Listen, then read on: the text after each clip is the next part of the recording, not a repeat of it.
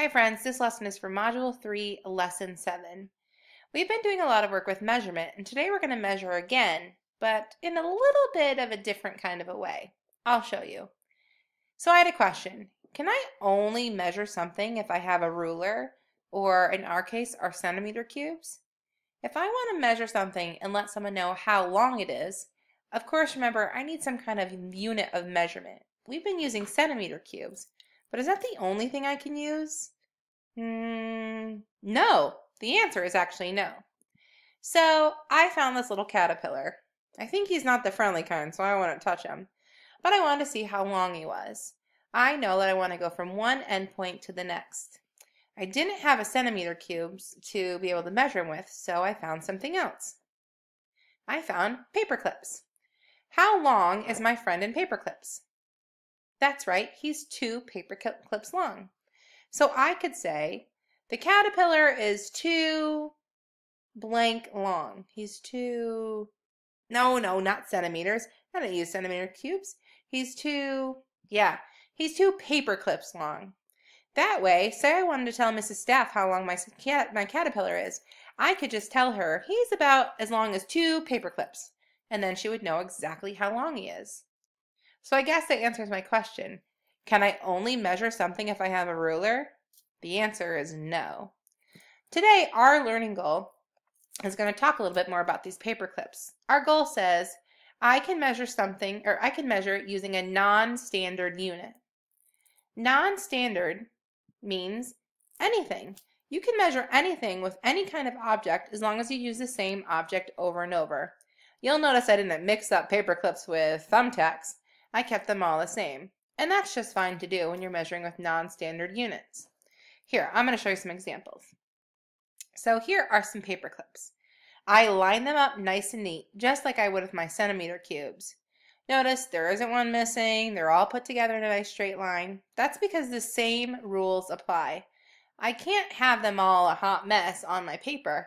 They have to be in a nice straight line, all connected together, just like my centimeter cubes are.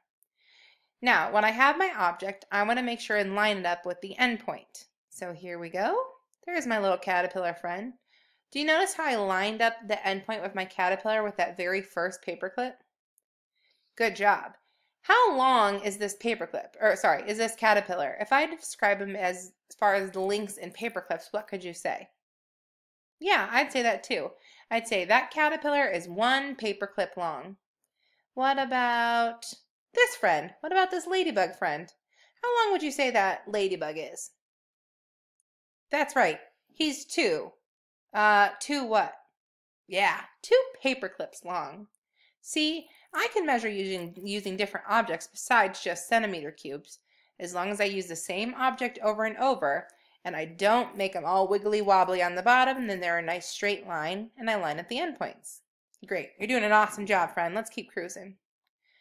Now there's my friend Snaily. He's adorable. And I'm going to go ahead and put my paper clips out because I want to measure to see how long he is.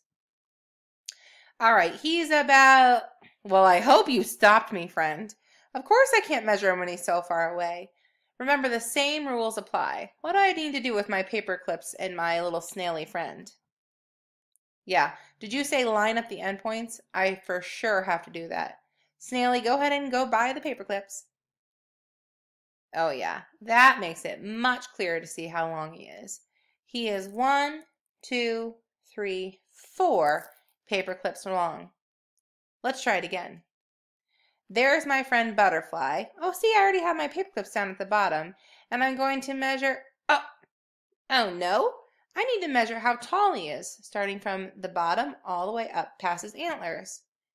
Do you think it's going to work out if I have the paper clips underneath him, if I'm supposed to measure how tall he is? No way, of course. Yeah, you're right. Where would my paper clips go? Go ahead and point to where my paper clips should go if I'm measuring how tall he is. Did you put them right there? Ugh, you're so good. All right, how many paper clips tall is my friend Butterfly? That's right. He's about 4 paper clips tall. Wow, we did so well today. Our learning goal said I can measure using a non-standard unit. And that really just means anything I can measure with. In this case, we're using paper clips. I think we've done a pretty good job, but right now it's your turn to practice. So you're going to measure using this non-standard unit of paper clips. The first thing you need to do is get an exit ticket from your teacher. It looks like this. You'll notice along the side over where that arrow is pointing that there are paper clips going down the side. It's all in one big piece of paper. So where it has that little dotted line right there, you can go ahead and cut off that strip of paper, and then you'll already have all of your paper clips lined up, and you won't have to worry about getting them all out and making a mess. It'll make it way easier to keep them all in line. You're going to measure all of the objects and then write their length. All right? Once you're done with that, you're going to be using that as your new non-standard unit. When you're done with that, make sure that you seesaw your picture to teacher or turn in your exit ticket. Good luck, friends.